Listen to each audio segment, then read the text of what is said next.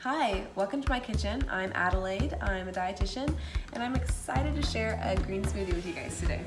Here is the fruits and vegetables that are going in. We've got celery, half a banana, half a cucumber, a peeled lime, that white stuff there in the middle is fennel, some spinach, and some parsley. Already in my blender I have some ice. I think especially for green smoothies you want them to be chilled down.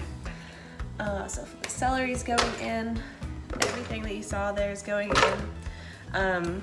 Fennel, if you haven't tried it, it's got a really sweet, nice flavor, and it just also has a lot of fiber, so it doesn't really overwhelm anything like you might think it would since it's such an unusual vegetable. Okay, once all that's in, we're gonna add some other stuff. First is coconut milk. It's got a good amount of fat in it. So what the fat is going to do is help us access the fat-soluble vitamins that are in all that green stuff we just put in here. Otherwise, we would just, not really be able to digest those things like vitamin D, vitamin K, E, and A. This is egg white.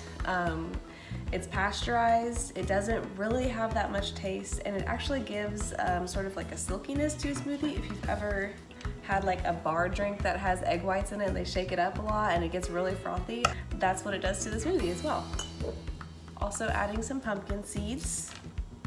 I don't always add superfoods, they're not really required. I find spirulina goes really well with green smoothies, but I will warn you, it smells like fish food and it tastes like it too. So it'll say like 1 teaspoon for a serving, but I do 1 even though I'm gonna be sharing this with my husband. So yeah, it's a real strong taste. And then to help counteract that taste and then all the other vegetables that we've got going on in here, I'm adding some stevia. Just a few drops of liquid stevia.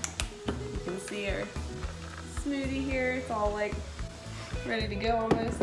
So when you're adding your water, try to add it just kind of like semi up the line of where all the solid stuff is. So like my bigger solid vegetables are down here in the bottom. We'll see if this is enough water.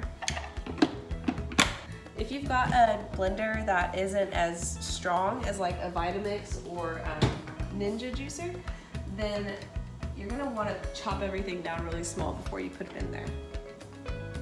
Okay, here we go.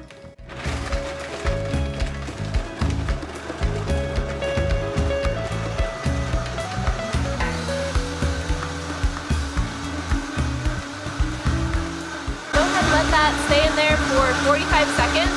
You want to crank your blender all the way up to its highest power. That's actually easier on the motor than trying to let it just kind of go at mid-range speed. And also, since we're breaking down all those vegetable fibers, you really got to work.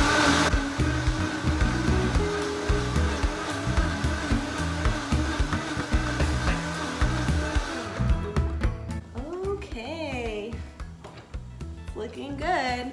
So you can see it's a really dark green. The spirulina actually takes a minute to diffuse throughout the solution, so you see the little specks of dark green in there.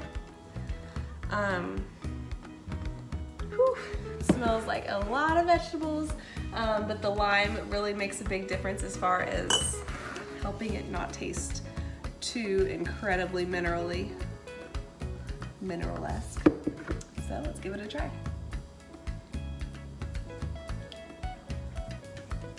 This one's really good. Definitely recommend it.